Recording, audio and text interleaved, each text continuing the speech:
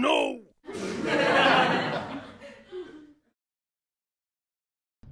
Okay, for this next article, I found a really interesting story from NDTV. It's entitled, Scientists Revive a 48,500-year-old zombie virus buried in the ice. Yikes. Okay, it reads like this, guys. The thawing of ancient permafrost due to climate change, they say, may pose a new threat to humans, according to researchers who revived nearly 24 viruses, including one frozen under a lake for more than 48,500 years. European researchers examined ancient samples that they collected from the permafrost in Siberia, which is a region in Russia. They revived and characterized 13 new pathogens, what they termed as zombie viruses, and found that they remained infectious despite spending many millennia trapped in the frozen ground. Scientists have long warned that the thawing of permafrost due to atmospheric warming will worsen climate change by freeing previously trapped greenhouse gases like methane. However, the effect on dormant pathogens is less well understood.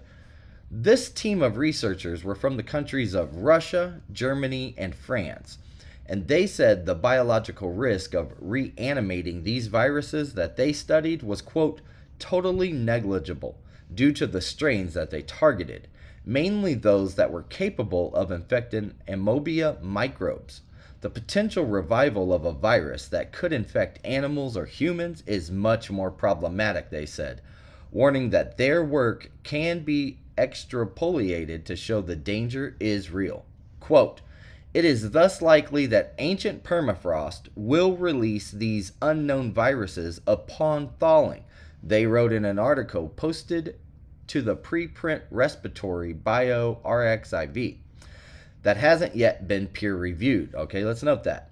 Quote, how long these viruses could remain infectious once exposed to outdoor conditions, and how likely they will be to encounter and infect a suitable host in the interval is yet impossible to estimate.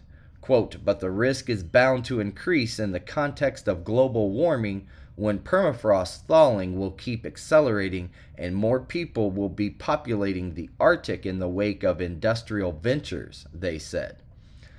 Okay, guys, I'm going to post a link to that article in the description below. Wow, kind of scary. I really hope the next pandemic isn't a zombie pandemic. Just saying. And I'll see you guys on the next video.